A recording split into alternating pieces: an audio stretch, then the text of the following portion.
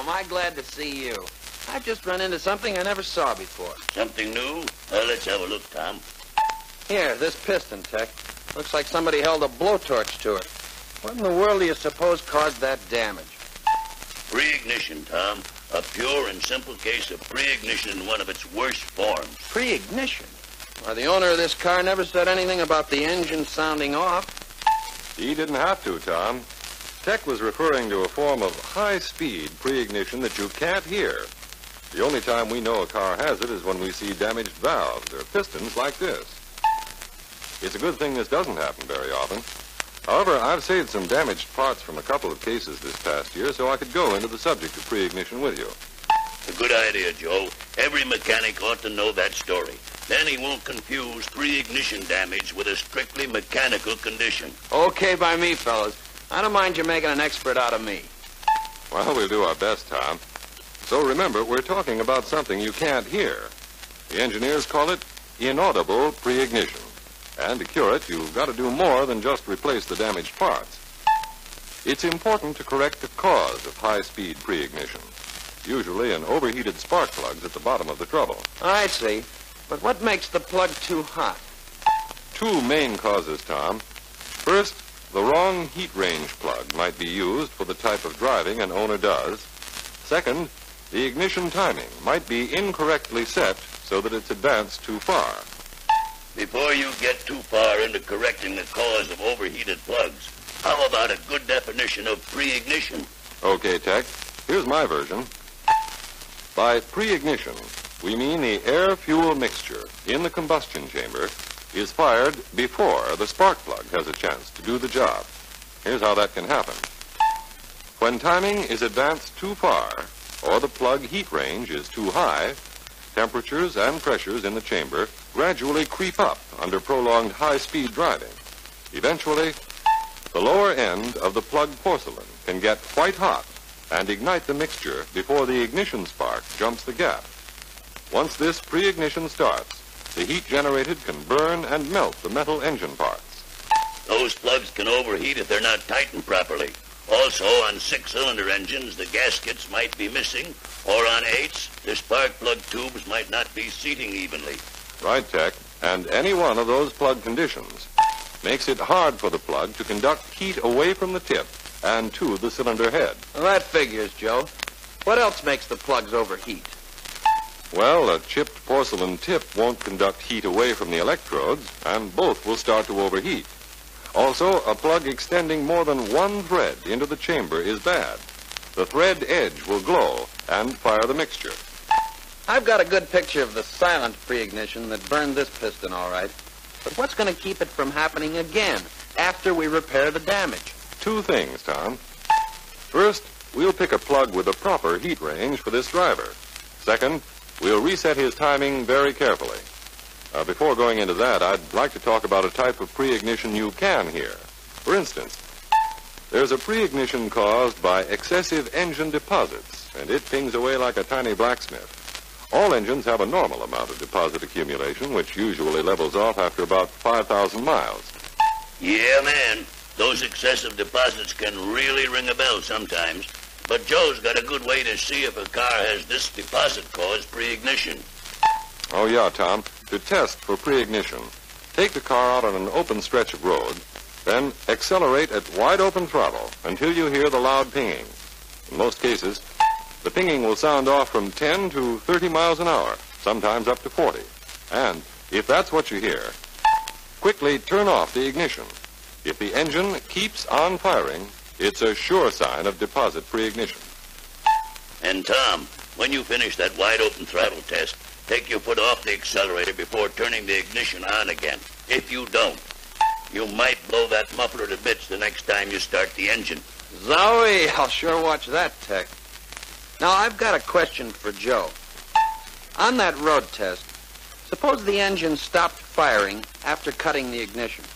What would be causing that low-speed pinging? Detonation, Tom. That's another knock condition we'll want to talk about. Detonation is an ignition of the mixture after the spark plug fires. It doesn't ping as loudly as pre-ignition, nor is it usually as serious a condition.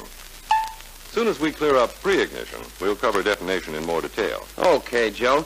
How about other tips, then, on how I can detect pre-ignition? Well, keep in mind that deposit pre-ignition is a very loud pinging sound, usually heard at low speeds. That I've heard. And deposits are mainly the cause, right? They're the most common cause, that's for sure. Deposits act as insulation and won't let the cooling system dissipate the heat fast enough. This, of course, raises combustion temperatures, causing hot spots in the chamber. Some of the deposits glow, stay white hot, and keep firing the mixture before the plug can do it. A poorly fitting metal head gasket can also cause pre-ignition. Gasket edges sticking into the chamber can become white hot, and whoosh, there's pre-ignition. I'm a lot clearer now on what pre-ignition can do and the things that cause it. What's the best way to tackle a correction? Well, a thorough check of timing is the best place to start. And always check timing with the engine at normal operating temperature and idling at 475 to 500 RPM. So timing's the number one base to tag. You can't stress it too much, Tom. Suppose we concentrate on the matter of timing for just a minute. Manufacturers' specifications always list a point at which ignition timing should be set for each model. But don't forget, there's an allowance of 4 degrees plus or minus from that specified setting. That 4-degree cushion, either way, allows for variations in manufacturing tolerances and in operating conditions. As far as operating conditions are concerned, we all know the grade of gasoline isn't uniform throughout the country. The altitude certainly varies, and the way each car is going to be driven isn't the same by a long shot. All of these things affect timing requirements. So that's why we should take advantage of that plus or minus 4 degrees. It lets us tailor timing according to local conditions and according to the way we know the owner's going to drive the car. It puts you in a position to service each car so it will deliver top performance for each particular type of operation. I can see why staying within specifications is important to performance. But let me ask this. When setting timing on a car that's had pre-ignition, should I do anything special? Yeah, Tom. There is a particular method to follow on a case like that. And, in fact, anytime you check and set ignition timing. But somebody better turn this record, Joe, before you go into that special timing setting technique. When you go about setting the timing, Tom, first adjust the distributor so the engine will fire 4 degrees before the specified setting. You got that? 4 degrees before. Okay. But why, Joe? We start with the advanced setting in an attempt to give the owner the most power from his engine. Okay, I get you now. Then take the car on the road and test it for spark ping during a hard acceleration between 10 and 30 miles an hour.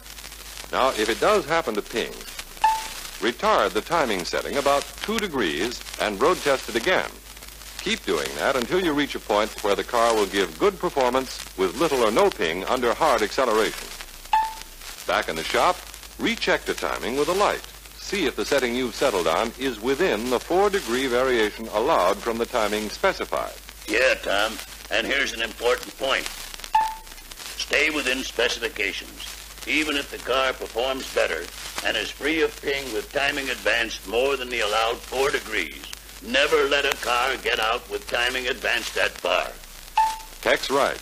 That's because too great an advance can overheat and cause that inaudible pre-ignition we've been talking about. Okay, Joe. I think I've got her straight now. And just to keep you straight, my boy, all the timing specifications you need are in this reference book. Be sure you look them up. Will do, Tech. Cross my heart. Now, Tom, getting back to this case, we'll be sure the timing is set right. And because this owner is a hard driver, we'll install a set of cooler plugs to tailor the engine to his driving habits.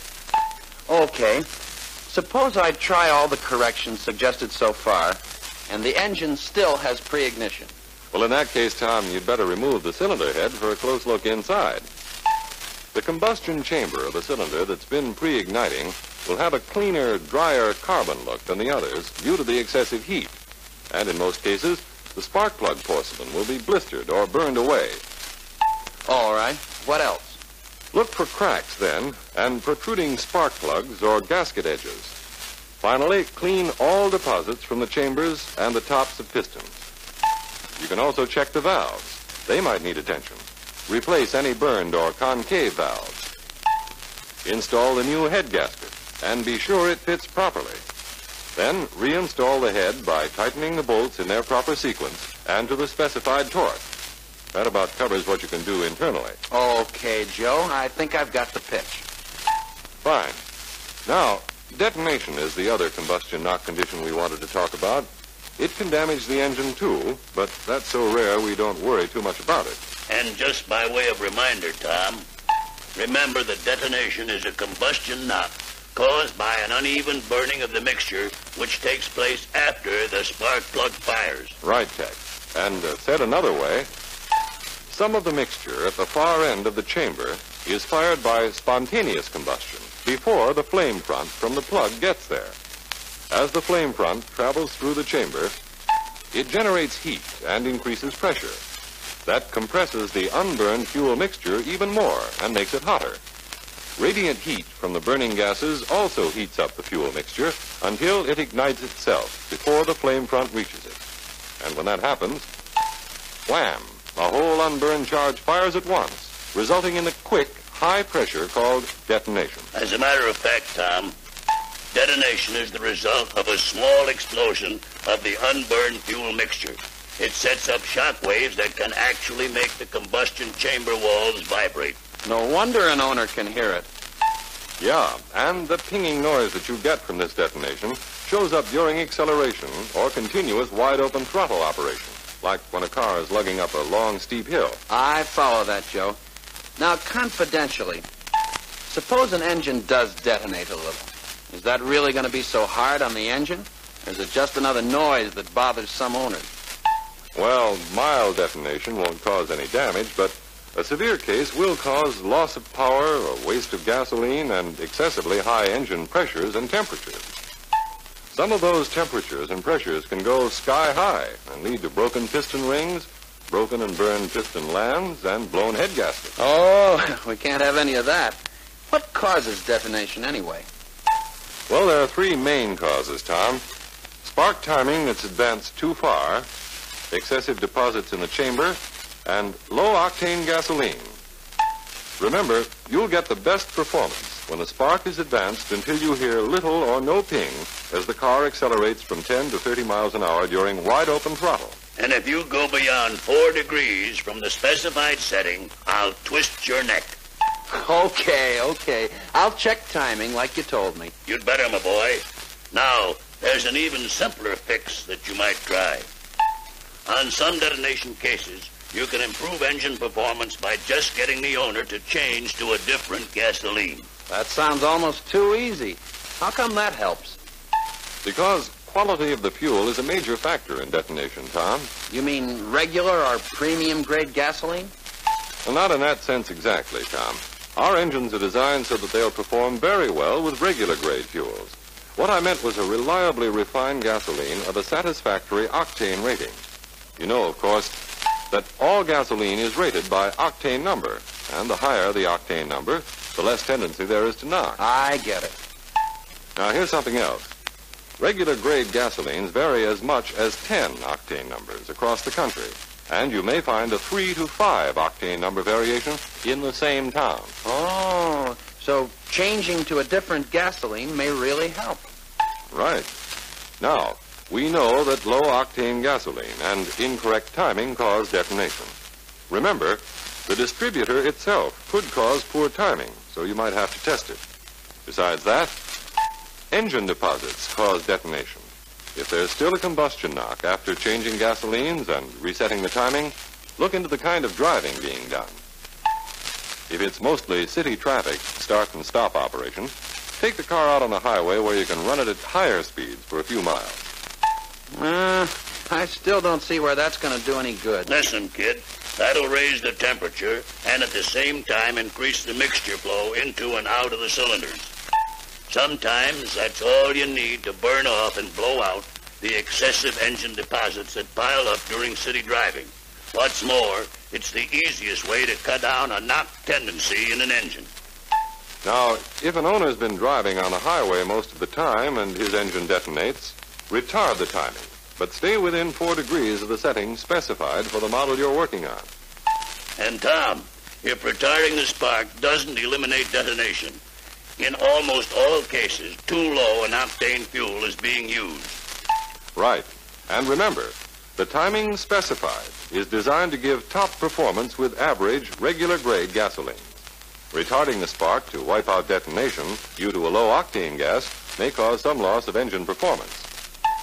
Now, you might run into an owner who won't like that performance loss. So in that case, you may have to recommend a brand of fuel with a higher octane number. Okay. Anything else? Well, if the cooling system's not working right, localized hot spots will pop up in the cylinder head or block and set off detonation, so you'd better check that too. Well, how do you feel about combustion knock conditions now, Tom? About 100% better, Joe. You sure covered the field. That he did, Tom. And there's still more help in this reference book. This book information, plus what Joe's already talked about, should put you in top shape. Now you can get rid of a condition that worries some owners. And when you can set a customer's mind at ease, you're a cinch to keep all of his service business.